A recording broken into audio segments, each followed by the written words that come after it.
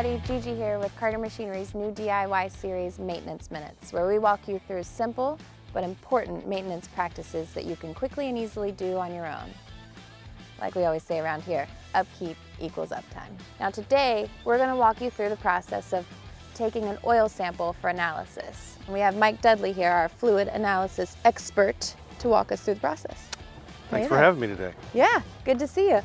So why is it important to take an oil sample? Taking a sample is important, just like going to the doctor for blood work. You want to detect small problems early on before they become big problems later on. So like a heart attack? Heart attacks are bad, yes. Not good? They're bad. But we also don't want you to fail your engine as well. So that's why it's important to sample often and regularly. Okay, how often? Every 250 hours is recommended, but it's good to adhere to whatever the maintenance guide for your machine calls for. And what are some of the most important things that you need to do to get a good sample? You need to make sure that your machine has been operated for about 20 minutes to make sure that the fluid is completely homogenized, that is fully mixed up in the compartment, so we get a good representative sample when we analyze it in the lab. And are there any things you should avoid doing or try to? You need to make sure that you're trying to keep everything as clean as possible when you're pulling the sample. So you want to make sure that your gun stays clean and your tubing and the bottle itself, and that you're wiping off the area before you pull the sample. Any extra contamination that gets in the bottle will definitely pick up when we're doing the analysis. All right, I'm picking up what you're putting down. Very good.